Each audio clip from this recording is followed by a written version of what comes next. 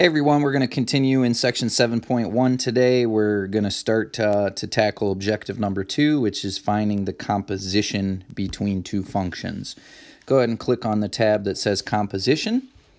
The composition of two functions, f and g, is defined to be f composed of g of x. That's what this notation would be read as. F composed of g of x, or that is no different than saying f of g of x when it's written in this other notation.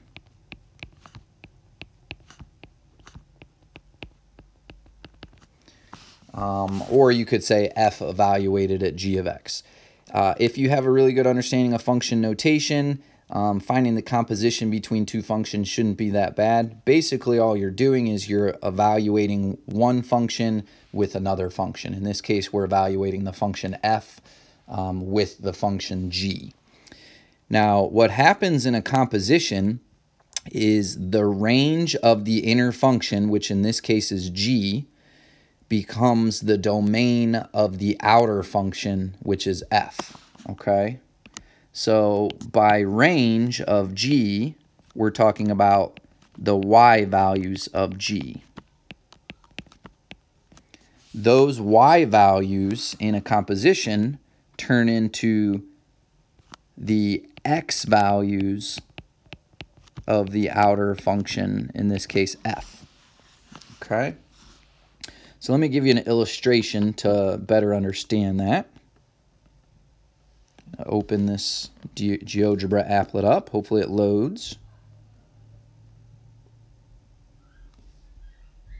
Okay, there we go. All right, so you can see I have two functions. F of x equals 0.5x. That's the line that you see graphed. And then g of x equals 0.25x squared. That's the parabola that you see graphed.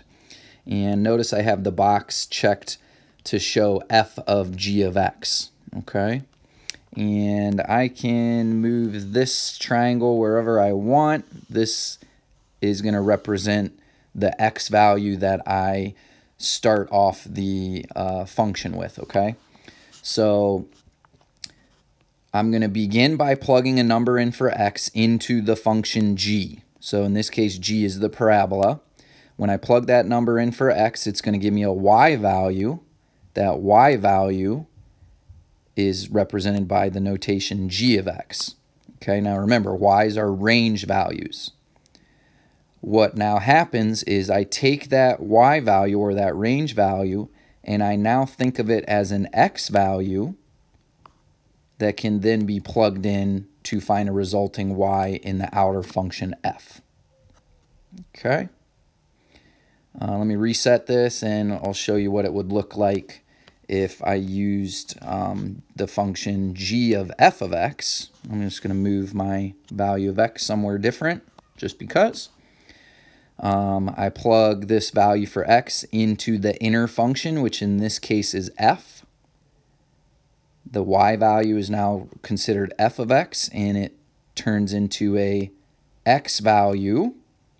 It goes from a range value to a domain value to then plug into the outer function g. Okay, so hopefully that gives you a good illustration of what we're doing by finding a composition. Okay, I think it's extremely important to understand that composition is a type of operation, just like addition, subtraction, multiplication, and division.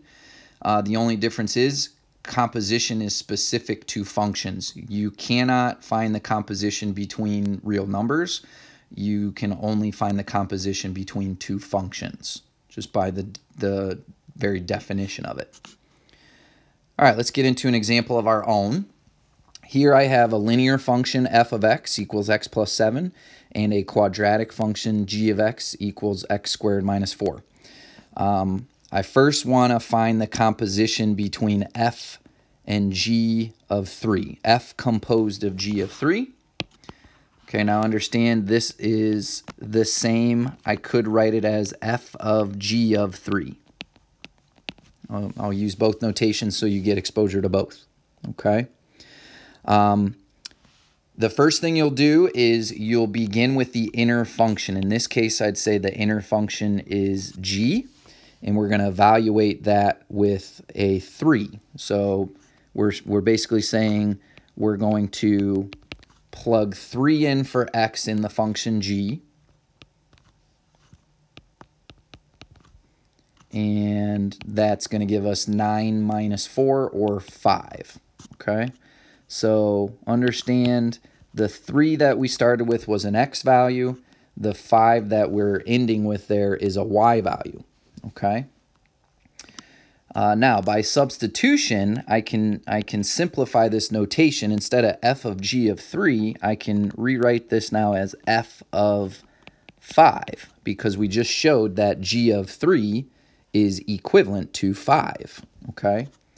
So understand what we've done here is we've taken this y value of 5 from the function g, and we're now thinking of it as an x value in the function f, okay? And f of 5 would be no more than 5 plus 7, or 12. And that is our resulting value of this composition. Before we get to the second example, let's click on this illustration here so you can better see what we're doing.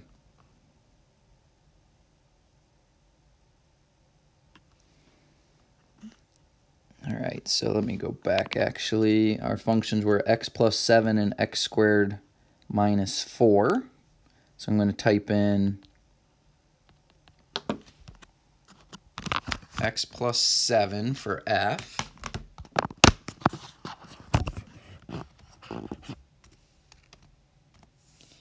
And down here, x squared minus 4 for g. And then notice, down at the bottom left of this applet, I have an input value for x. We're going to make it a 3, okay? Because that is the value that we're starting with. We're trying to find, let's click on the box that says f of g of x. So if x is 3 to start, we're finding f of g of 3, okay? So this would show, this is finding g of 3. Okay, g of 3 is equal to 5. That 5, again, is a y value right now, or a range value. And we're going to take that and treat it as an x value now to plug into the function f. Now f of 5 equals 12. It's kind of hard to see, but there it is up there. And we can now say that f of g of 3 is equal to 12. Okay? All right, now let's go in the other direction. So now I'm trying to find g composed of f of 3. Okay? That would be the same as finding g of f of 3. So this time I would say the inner function is f. And I'll find f of 3, that's 3 plus 7, or 10, right? So by substitution, I can think of this as g of 10 now.